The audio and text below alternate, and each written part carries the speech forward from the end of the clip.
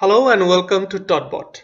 Today we'll discuss about the IDEs used for writing code in Python. Python has become a very popular language nowadays, particularly for the data scientists and the machine learning engineers. So let's get started. So there are two kinds of IDEs available in the market. First one is the desktop based and the second one is the browser based. So let's start with the desktop based IDEs first. Okay, so these are the few desktop-based IDEs available in the market. First one is the PyCharm. This is available both in the paid and the free version. PyCharm is basically from the JetBrains, which all we have used for that IntelliJ IDEA. This is from the same JetBrains company. Second one is that Eclipse PyDev. This is an open source IDE. Third one is the Visual Studio. Visual Studio comes both in free and paid version. Next one is the Visual Studio Code. This is free. Next one is Spider. This is open source and comes with Anaconda installed. So now what is Anaconda? We'll come to that in a bit. So next one is the Atom. This is also open source. So these are pretty good IDEs for writing code in Python, but you need to install these guys in your machine, and these IDEs requires your resources, uses resources from your machine. Like you need to have a very good memory and the CPU. Next set of the IDEs are browser-based IDEs, and at this point in time we have three options. First one is the Jupyter Notebook. This is an open source web application that allows you to create and share documents that contain live code, equations, visualization, and narrative text. So Jupyter Notebook comes in an integrated with Anaconda. Here you can see this is that Anaconda site, anaconda.com, and distribution. This Anaconda distribution is the Python and R data science platform, and from here you can download that Anaconda. Once you download and install Anaconda in your machine, you have Jupyter Notebook integrated in that Anaconda. So let's get back to the list. Second one is the Google Colab. Google Colab is a free Jupyter Notebook environment that requires no setup and runs entirely in the cloud. So this is a kind of a thing which is built on the top of Jupyter Notebook, and this also runs in the browser. And the third one is the Kaggle kernel. This is a free platform to run Jupyter Notebooks in the browser. The processing power for the notebooks comes from the server in the cloud and not your local machine. This is a very important information, because if you are writing a machine learning code, and obviously you need a very powerful machine, because you need to train your model where you need to have a huge data, and sometimes it takes hours and days to train your model. So you need a very powerful machine to work in that kind of a data set. So this Kaggle and Google Colab provides you that kind of a powerful machine that you can use. So these are the benefit, at least to me, writing code in Python in the browser-based IDE, and we will take a look the browser-based IDE for today. Just open up a Jupyter Notebook in Anaconda, and then Google Colab and Kaggle kernel one by one.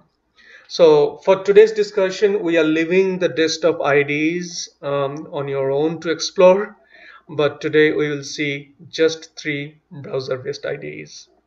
So let's first go with Jupyter Notebook. I have installed Anaconda in my machine. So once you install Anaconda in your machine, you will have an Anaconda prompt. I'm using a Windows machine. Obviously, you can also have, if you are using Mac, then you can go to that Anaconda prompt, and then it will show you this. So I have also created another environment TensorFlow. And so let's switch to the TensorFlow environment. How to create an environment in the Anaconda? I am not going into that today because that is the out of scope for today's course. So let's go to the TensorFlow environment. How to do that? We need to activate AAC.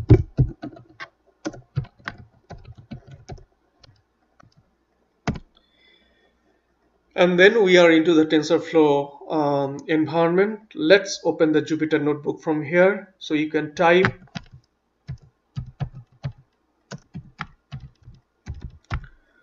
Jupyter Notebook and hit enter.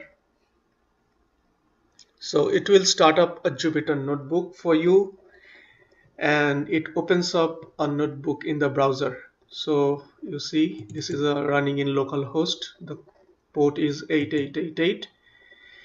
So this is my Jupyter Notebook. Now if I want to open editor, click on this new button here, and it is given me this kind of an option. So I have 3 environments set up. So for example, I want to open that notebook in the TensorFlow environment. So let me click on the TensorFlow environment, and this is the editor for you. These are the cells, and you can add a cell, you can move up that cell, you can move down that cell, you can run your code and all that. So for example, let's type a few things. So import TensorFlow, and then let's print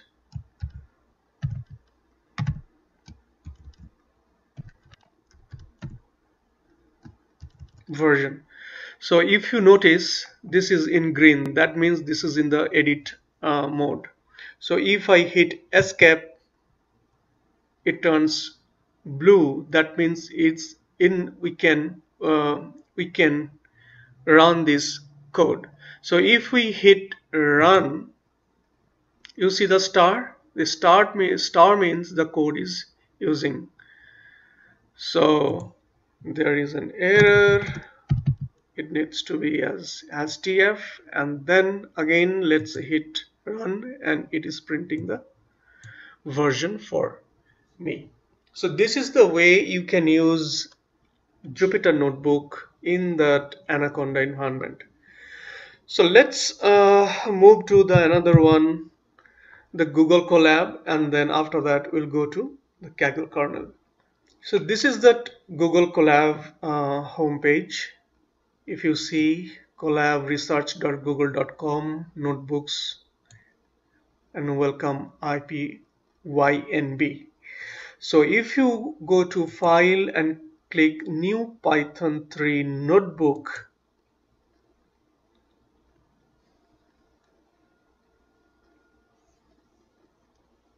it will open a notebook for you. This is entirely in the browser based and runs your code in the cloud. So first you need to install TensorFlow here. For that, command is that pip install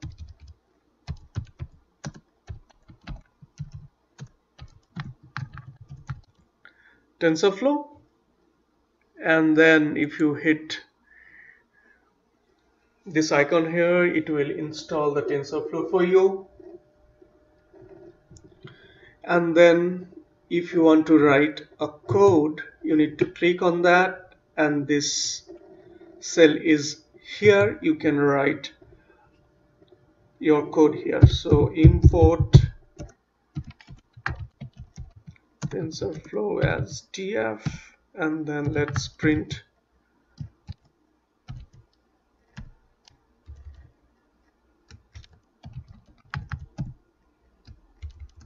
version.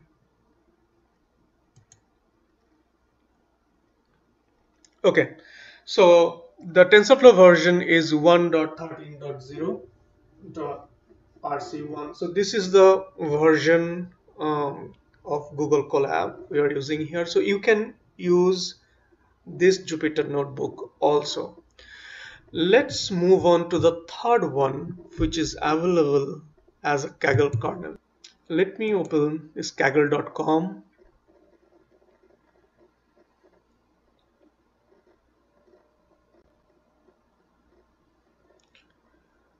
Since I am already logged in, it directly lands me to my page. If you did not register with Kaggle, you first need to register with Kaggle, and once you log in, you will be presented with this screen. And then if you see this kernel, if you click on this kernel, it will take you to this page, and then once you hit new kernel, it will show you this page, and if you choose notebook, it will create and launch a notebook in the browser for you. So this is the notebook in Kaggle.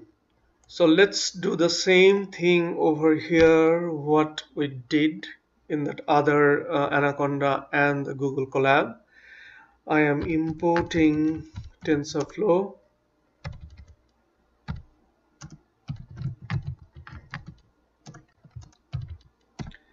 and printing the version.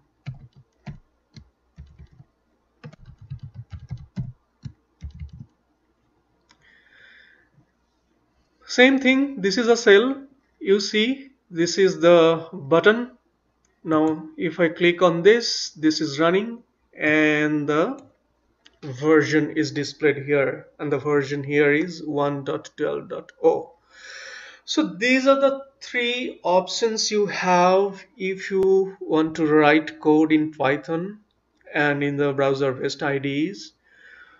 This is my personal favorite because once you are in the Kaggle, you have a lot of data sets to play around, and you can add your data set in your notebook and start playing with it.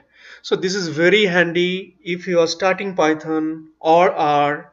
This will be a very good place to start writing code in Python. Please let me know if you have any questions in the comment section. Thanks for watching.